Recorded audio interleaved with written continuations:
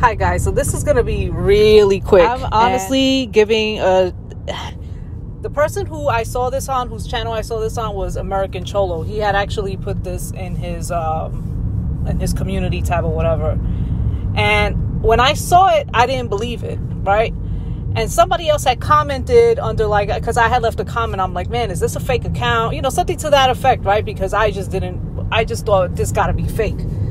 But anyhow, the thread says, as we grieve the children of Uvalde today, we should take time to recognize that 2 years have passed since the murder of George Floyd under the knee of a police officer. His killing stays with us all to this day, especially to those who loved him. I'm so fucking disgusted and pissed. I mean, this has nothing to do with Democrat or Republican. This has solely to do with being an insensitive fucking prick. And I'm so disgusted because I am one of those people that did vote. This was the last person I voted for. This is the last person. I have not voted since Obama. So, and when I see this, it makes me even more like, this is why I don't even want to vote for anybody. Like, seeing shit like this, I'm so incredibly disappointed.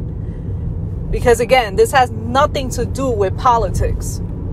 And then the fact that he fucking had to use the death of George Floyd as a comparison and as a way to overshadow these poor kids getting killed. Like, what the fuck is wrong? I'm sorry I'm cursing so much. And my daughter is not in the car. My daughter is, thank God, right now my daughter is with her aunt right now. So she's not with me. So hopefully people don't think I'm like cussing all over the place with my daughter in the car. Because no. But oh my God, I can't fucking believe it. What a fucking dick. I'm so disappointed.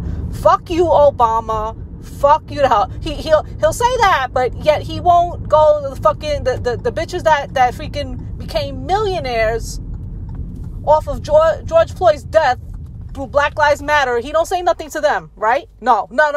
He's gonna say something about this and bring up George Floyd's death to this, but he won't go to those chicks and say, hey, you freaking became millionaires off of this man's death, right? No. Let's overshadow these poor kids getting killed with George Floyd's death. Make this shit make sense. Can somebody make this shit make sense? Anyhow, enough of my rant. I'm gonna go for now. I'll see you all in my next one. Bye.